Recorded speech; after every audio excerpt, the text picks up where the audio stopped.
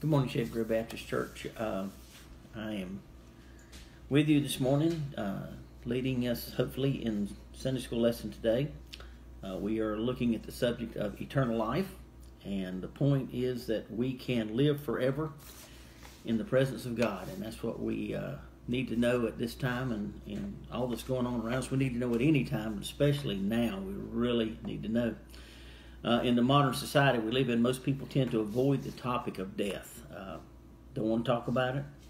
Don't want to be around cemeteries. Don't want to be around anything that's going to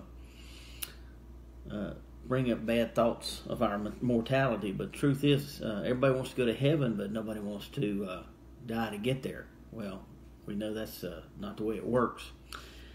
As we go into our study this morning, we are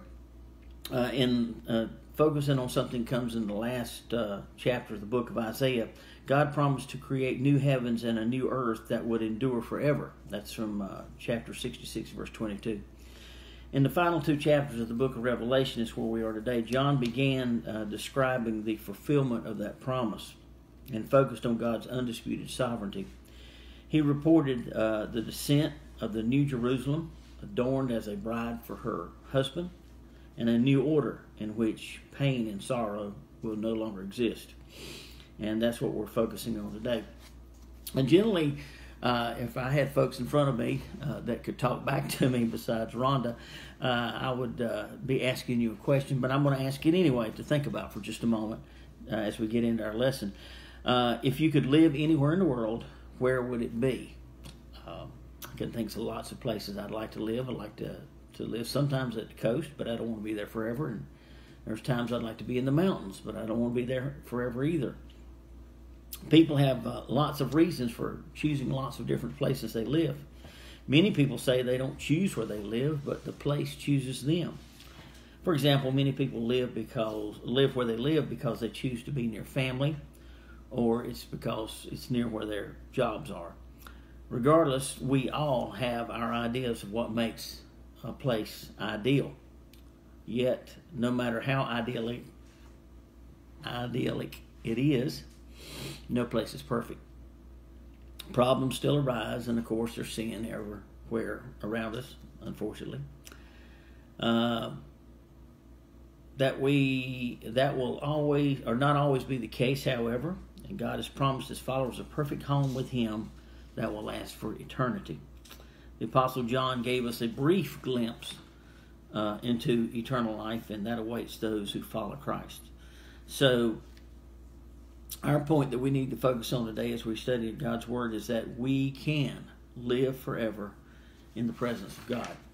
I will be reading from the Christian Standard Bible, and we're beginning on in Revelation 21, first 5 verses. So if you have your Bibles, I'll give you some time to turn to Revelation 21, verse 1 through 5, or your cell phone or whatever you want to follow me on.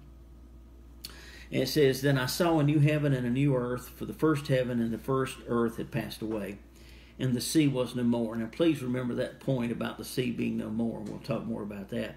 I also saw the holy city, the New Jerusalem, coming down and out of heaven from God, prepared like a bride adorned for her husband. Then I heard a loud voice from the throne. "Look, God's dwelling is with humanity, and He will live with them. They will be with His people, and God Himself will be with them." Excuse me, I read that wrong. "They will be His people, and God Himself will be with them, and will be their God. He will wipe away every tear from their eyes. Death will be no more. Grief, crying, and pain will all be no more, because the previous things have passed away." And then the one seated on the throne said, "Look, I am making everything new." He also said, "Write, because these words are faithful and true." As we begin looking at verses 1 and 2, it says, with the earthly struggle over and Satan confined to the lake of fire, God will reign as the undisputed sovereign. But what about the state of the faithful followers of Jesus Christ? Every believer since that time has wanted that question answered authoritatively. Everybody wants to know what's going to happen to Christians. Well, let's find out what John has to offer us. He offered a wide-angled view of a new heaven and a new earth, while focusing on the holy city and the New Jerusalem. God created the heavens and the earth in Genesis 1:1 and declared his creation to be very good in verse 31. However, when Adam and Eve ate of the forbidden fruit, sin's evil influence penetrated into God's perfect creation and transformed the earth into a place of rebellion. Only Christ's redemptive work on the cross could reverse what sin had ruined. The first earth had passed away, and in order to make room for the new one. Now, interpreting this next part, pray about it. I agree with what the author of our lesson says, but you might need to pray on it. Paul spoke to the whole creation, groaning in travail while waiting to be freed from decay. That's Romans 8:19 to 22. With nothing with which to compare a new heaven and earth other than the present heaven and earth, some conclude that John intended a replacement of heaven and earth. Now, there's a television show I love to watch, and it's called American Restorations. And in this television show, people come in and they bring in some really odd items sometimes. Sometimes it may be something as simple as a child's tricycle. It may be a Coke machine. It may be a car even sometimes, but all kinds of antiques. And it's something from their childhood usually, or it's something a grandparent left them, and it's beat up and it's worn and it's aged, and quite frankly it probably looks like it's ready for the junk pile, but it has sentimental value to them, and they'll bring them in, and the fellow will look at them and they say, how do you want it? And most folks will say, well, I want it like it came off the factory floor the day it was made. And of course, they do some dickering back and forth. They talk about the price, but in the end, most folks are going to say, that's the way I want it. A few people will say, just fix it so it's workable. But most of them want it like brand new. And I'm always amazed at what the guys do, because they tear it down to all the little parts and they make it back. If parts are missing, they find those parts. If parts are broken, they repair those parts.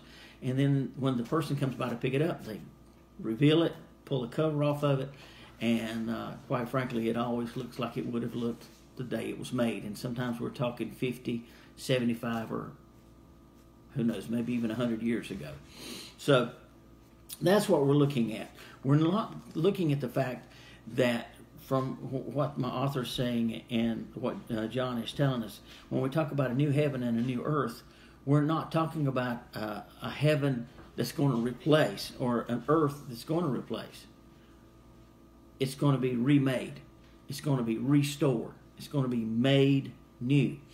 John intended a replacement of heaven and earth. However, new meant new in quality, rather than something that has never previously existed. So it's going to be remade.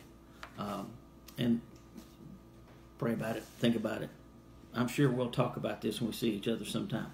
The puzzling clause, and I mentioned this earlier, the sea was no more, actually amplified the newness in quality of heaven and earth. The sea represented the source from which the beast arose to bring chaos and destruction. If you read Revelation 13:1, it speaks of the beast, and I think it had 7 heads and 10 crowns. But the one thing that I got most from reading the verses is it spoke blasphemy. It spoke blasphemy of God. And so it is the beast. So as long as the sea existed, the potential for the reversion of creation to chaos would exist. Therefore, the phrase meant that when God established a new heaven and a new earth, there will no longer be a source for chaos. So, no ocean.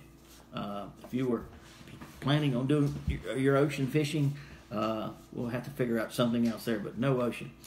John compared the New Jerusalem to a bride adorned for her husband. Quite frankly, I'll always remember the day that Rhonda and I were married. Beautiful bride. If you've never seen, come by the house sometime and I'll show you the picture. But it was a special day, and a special day to see her in her wedding gown. And for those of you that have, I'm sure you would say the same thing. He adorned her for the presentation before the Father in the new heaven and the new earth. With this metaphor, he explained the redemptive work of Christ. And since all of history has moved to this great point of the marriage between the Lamb and his bride. In verse 3, the introductory phrase, "Then I heard a loud voice from the throne."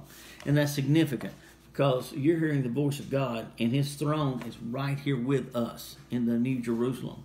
Anchored the forthcoming announcement to a basic theme that ran throughout the Old Testament, that God's dwelling will be with his people. This referred to the tabernacle, a place only the priest could enter. Now God will, tabernacle being a verb, pitch his tent with his people and will permanently live with them. They will be my peoples, a people distinct from all the other people of the world, whom he will judge according to their works. Therefore, John set forth the new heaven and the new earth as the dwelling of God's people with the Lord God in their midst. So he's going to be right here with us, folks, and it's going to be an awesome thing. Verse 4, "Nothing that grieves or pains the mind can exist in the fullness of God dwelling among his people. Therefore, he will wipe away every tear from their eye." His original audience would have found encouragement in John's description, knowing death will be no more. No longer would they mourn over loss or cry in anguish or pain in persecution. The previous things will no longer exist because God's presence will comfort them and remove the sorrows of sin from sins past, and guarantee they will never again experience what results from sin. Verse 5, "Not only will God make his dwelling with humanity, he will make everything new." And of course, I've already been speaking of that. Nothing lies outside the effects of the consummation of Christ's redemptive work. We are made a new creature, a new creation whenever we trust in Christ. When we cast off our old self and we're new. Same thing here. The present tense, "I am making," is known as a prophetic present, and carries readers into the time when God indeed makes all things new. John reached a crescendo as he described the one seated on the throne. God has the power to make everything new. He will remove every sinful impurity and retain everything that is holy and good. If John's readers found this too good to be true, the Holy Spirit nudged him with these words, and I like what he said right here. He's encouraging John. "Now, John, you've just seen this. I've shown you all of this. You've had a bird's eye view. Write it down. Write, because these words are faithful and true, but write it down." The discussion has come up many times about the language in Revelation. Paul wrote what he saw. There's a lot of discussion, and I think there's a lot of agreement that I may have said Paul, John. If John saw today, or was living today with today's vocabulary, how would he have described it? He used the vocabulary he knew. There's lots of things we can compare to the day that he didn't have to compare to then. But anyway, God asserted his faithfulness, and he will do everything he has promised to do. God will keep his word, and John provided a written record of God's promise so that people would know God is faithful. Just a few things to bring out from what we've covered in verses 1 through 5. In verse 4, I must emphasize 4 things.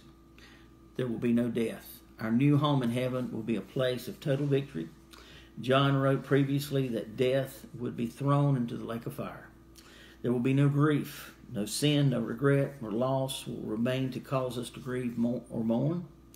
There will be no crying, since grief will exist no longer. We will have no more cause for crying. No pain, since the sin that led to the fall will have been removed completely. All pain will be gone. Great, wonderful things to be thinking about. Moving on to verse 6, continuing in chapter 21, verses 6, 7, and 8. Then he said to me, "It is done. I am the Alpha and the Omega, the beginning and the end. I will freely give to the thirsty from the spring of the water of life." Now, I want to stop and stress the point there. I will give freely to the thirsty. Keep that thought in mind. We will discuss that. to the thirsty from the spring of the water of life. The one who conquers will inherit these things, and I will be his God, and he will be my son. But the cowards, faithless, detestable, murderers, sexually immoral, sorcerers, idolaters, and all liars, their share will be in the lake that burns with fire and sulfur, which is the second death. Excuse me. Verse 6. One word in Greek, translated, "it is done," underscores the climactic nature of the fulfillment of the prophecies woven throughout verses 1 through 5. God sometimes announces that something is done before it happens. Therefore, the prophetic view, John saw the future as present and heard the declaration directly from God that every detail planned long ago and every prophetic promise concerning the consummation of redemption is done. What Paul saw was real. I don't know how else to describe it. It was real. It was real. He was seeing it as it happened. It wasn't on a movie screen. It wasn't in a dream. It was being shown to him. And it was present. Even though it hadn't happened yet, he said, "It is done." The Lord declared the reason for announcing that he has made all things new before it happened by repeating his name in chapter 1. He says, "I am the Alpha and Omega, the beginning and the end." Every detail of the cosmos rested in his power. From beginning to end, God is the sovereign God, the sovereign ruler of the universe. He created and upholds his power. As Stephen has said over and over, the coronavirus is not new to God. God not only knew the coronavirus 3 months ago, God not only knew the coronavirus was coming a year ago, God knew the coronavirus was coming when he created this earth, because he is all-knowing. John beautifully pictured salvation with the image of drinking from the spring of the water of life. He drew from the imagery of Isaiah 55:1, "Come, everyone who is thirsty, come to the water," and confirmed the promise in Revelation 7:17, "The Lamb who is at the center of the throne